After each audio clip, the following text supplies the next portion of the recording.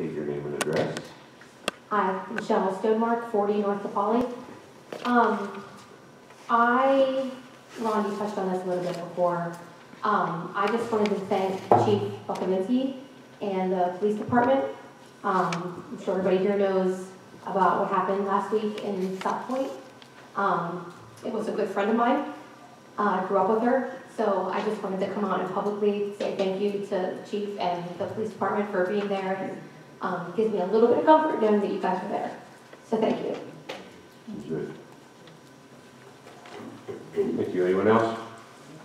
And then this meeting shall be adjourned. It is 8:15. Thank you. Good night.